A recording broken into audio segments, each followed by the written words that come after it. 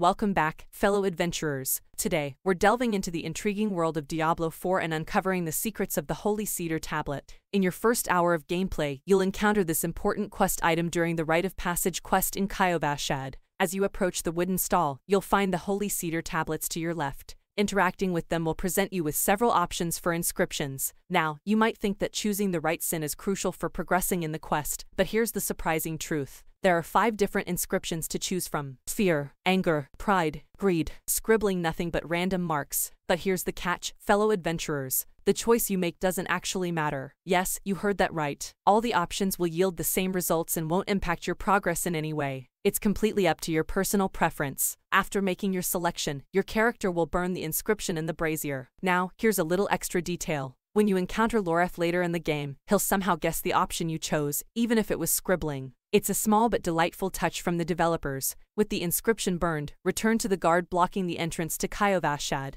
Engage in a short dialogue, and your completion of the task will be acknowledged. Congratulations, you now have access to the area. So, fellow adventurers, remember that the choice of sin on the Holy Cedar Tablet is entirely up to you. Enjoy the customization options in Kyovashad and make your mark on the world of Diablo 4. Thank you for joining us today. If you found this information helpful, don't forget to like this video and subscribe to our channel for more exciting Diablo 4 updates. And as always, may your adventures in Sanctuary be legendary.